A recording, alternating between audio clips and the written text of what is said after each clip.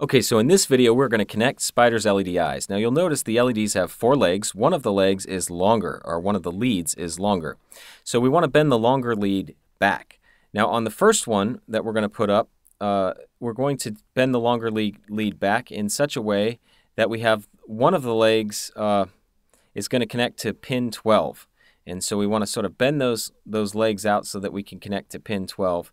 And then we're also going to connect to the next two exposed pins, which are going to be pin 7 and 8. So we want to bend those legs out, and you can use the nipper pliers to trim them down just a little bit. So it'll go pin 12, pin 7, pin 8, and the long leg is bent backwards. Okay, so we're going to do the same thing for this LED, and we're going to bend that long leg backwards. There we go, and then we're going to connect our legs. So the legs are going to go in this one. They're going to go into, looks like I think we're going to do pin 4, 3, and 2. Pins 4, 3, and 2. So those are digital pins 4, 3, and 2. And it takes a little bit of doing to get it in there, but we got it. Okay. So those are going to be our eyes. So I think that's right. Yeah. Line it up there. Okay.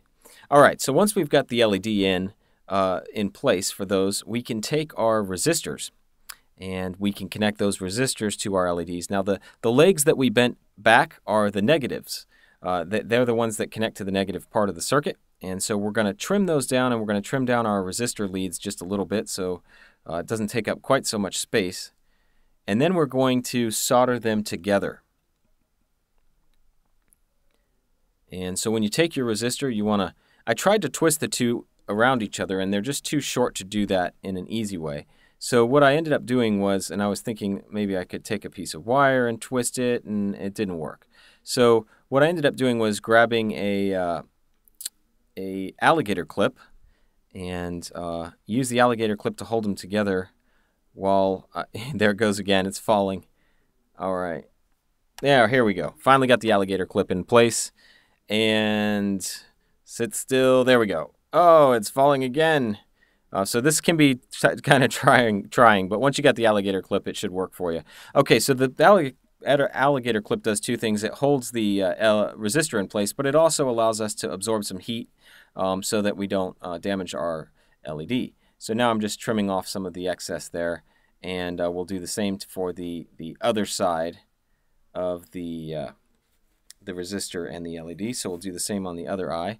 And now we're just trimming some heat shrink tubing, and we're going to slide the heat shrink tubing up over our resistor, and that way we can protect the exposed wires from potentially shorting on another piece of metal. It's always good to make sure that those exposed wires are covered. Now you can always take just some electrical tape and cover over it too. Okay, so we've got our heat shrink tubing. We'll slide that up over the connection. And again, electrical tape works just as well. It's not quite as neat as the heat shrink, but it works just as well. Okay, so now what we're going to do is we are sliding the other piece of heat shrink tubing up, and then we're going to twist the two pieces together, and we'll twist those together with the wire that is coming from the negative side of our motor controller, or the negative output of the motor controller. So it's kind of tricky to get these to go together, and you can see that I actually broke the lead on the LED because I moved it around too much. So the way to fix that is to just take the resistor, and there's already some solder on the resistor, and I can hold it against the LED there and get it to hold in place, and so that'll work. So hopefully that won't happen to you. Okay, so anyway, we got the leads on the LED, and we're gonna twist everything together. There we go. All right. So now once those pieces are twisted together, we can solder them and make sure that that joint stays solid. Okay, so we're just going to take the solder, heat it up, and make sure that it flows over the wires there. And then again, we'll trim off the rough edges. And I realized after doing this that the heat shrink tubing that I put on there on the black wire is actually too small to slide over the solder that I put on. So I can't really use it to do what I wanted it to do. I wanted it to slide up over the solder. So if you do this, use a larger diameter heat shrink tubing if you're going to use that so that it can slide over that solder joint. But this actually serves as a good proof point for, we're just using the heat gun here to shrink up the tubing, so cover up those open leads.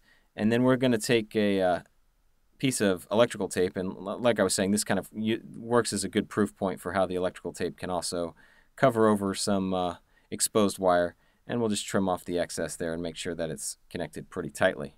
Okay, so now our LEDs are connected, and the wires are insulated, and they're in the right sockets, and everything's in the right place. Now you, again, probably want to spend some time bending the wires to get everything just right.